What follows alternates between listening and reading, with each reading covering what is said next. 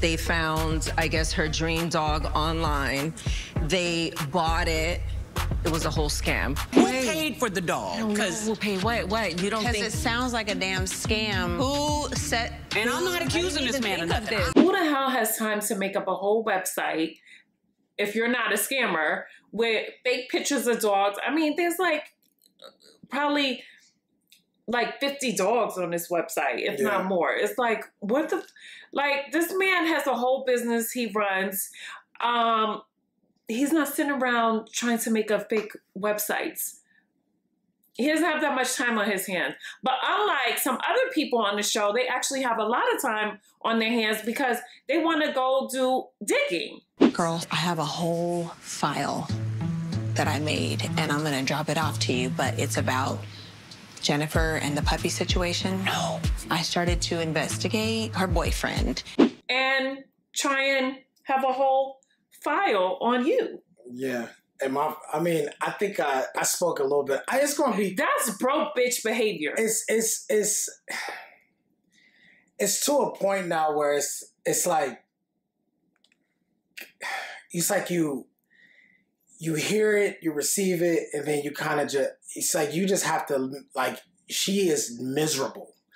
And I've had like, it's like, when you think about this person, it's like you started with Evelyn, you start fishing around with whatever Evelyn had going on, which you had nothing to do with. And then you're moving on to the next. So tell them who your next victim is, right? And I feel sorry for that person, whomever it may be. But honestly, it is broke behavior because honestly, me and Jen, we wake up and we do whatever the fuck we want to do. And my day is done by 11 a.m., right? The bag is already secured by 11 a.m. every single morning. So making fake websites for $750, listen, it's just crazy to me, right? Why would Christian want to scam Jennifer out of a dog? Did he set up the website for Jennifer to pay and then he takes the money? Vanessa, here you go again, friend, in somebody else's relationship and somebody else's business. Jackie and Vanessa were, I guess, cooking for their husbands and having like a dinner date, and neither one of them know how to fucking cook. So the goddamn potatoes weren't even, I don't even know. I think it was decor. You guys, Vanessa put her love into the potatoes cooked? Are those raw potatoes? Raw potatoes? Listen, hold on for a second. I'm proud of you. Like, I think the potatoes are supposed to be decor that goes around the chicken. I think that was that a chicken or a hen? I don't know what the hell it was. Whatever it was, this shit looked nasty. What I'm gonna do, I'm gonna eat the potato, and if the potato ain't right, I'm just gonna drink wine. Do it. Like, bitch, you should investigate how to make some goddamn rice, because you couldn't even do that. I used the cheese out of this to put it on the rice. Okay. Oh, so wait, you do it like this and put it in the microwave? Mm-hmm. That ain't how you do it. You're supposed to cook them separate 1 minute in the microwave. So there's a whole bunch of other things that you could investigate besides my man, okay? Like, that's when it started, right?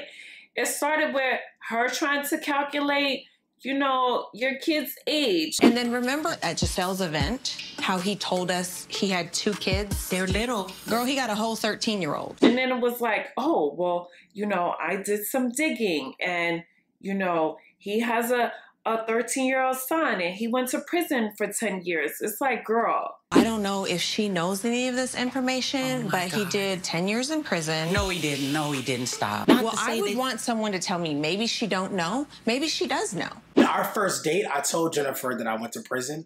I told her that I had children. I told her that all my mistakes that I've made up until, you know, at that point, right? So all of the file that you're digging up, Vanessa, number one, is public record. Okay, so anyone can look it up. You sure this is the right Christian? Yes, but he changed his name. He's living under... He changed his name.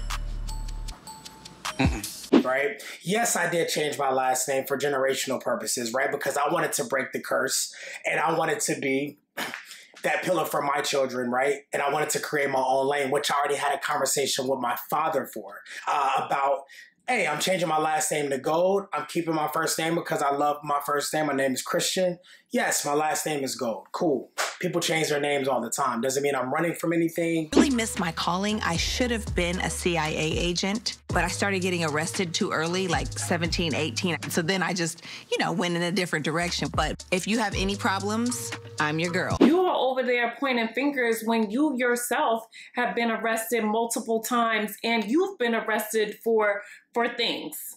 And you have been in jail. So it's like, girl, you acting like, you a Stepford wife or something. Like, get out of here. And my thing is, here's the thing.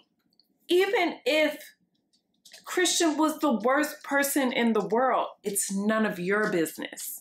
I'm a little concerned about certain things, and apparently so is Vanessa because she's investigating him. Now, Girl, she can't have this much time on her hands, bro. Even if Christian is on some shady or scamming, Jennifer is grown, and Vanessa needs to stay out of it.